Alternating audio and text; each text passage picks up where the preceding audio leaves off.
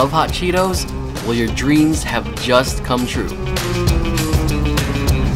The Flamin Hot Cheetos fever reached peak levels with this new pop-up restaurant in Los Angeles, California that had nothing but Flamin Hot Cheetos based menu items.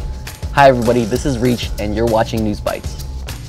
For those that love Flamin Hot Cheetos, your dreams have just come true in this pop-up restaurant aptly named the Flamin Hot Spot. It featured anything and everything hot Cheetos related, so think decor, details, photo ops, and of course, a theme menu that's curated by the one and only Chef Roy Choi.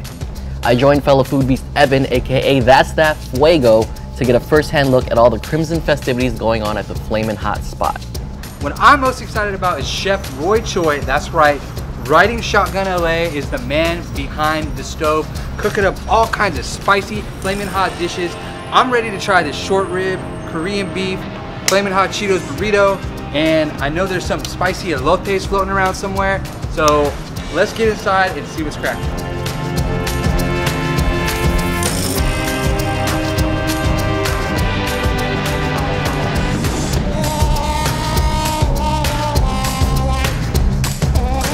What's up? I'm Roy. I got involved in the Flamin' Hot Cheetos thing because they called me.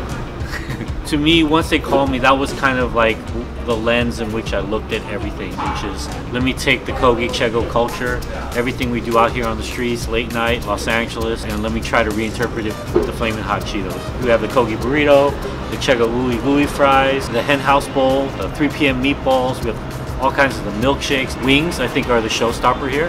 And those are our Kogi wings, which is a Korean style hot wing, but then they're rolled in the hot Chipotle Cheetos dust, so they're just bomb.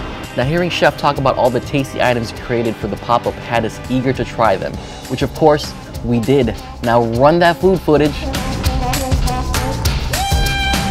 Full disclosure, I'm just not on board with the whole Flamin' Hot Cheetos trend and it being on everything. Just these chefs making it look good for the gram. But what Roy Choi did with the dishes at the Flamin' Hot Spot had me singing a different tune.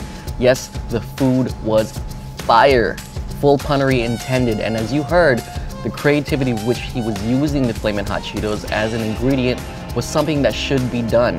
He went above and beyond just crumbling that stuff up and throwing it in a burrito. Nah, this was next level Flamin'.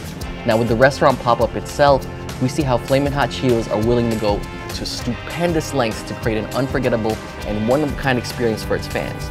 All over the country, from Jersey spots making Flamin' Hot Cheetos bagels, to hot poke burritos in Austin, to flamin' hot wings being served up in Los Angeles, Cheetos continues to be a regular ingredient in food and cool experiences like the Flamin' Hot Spot.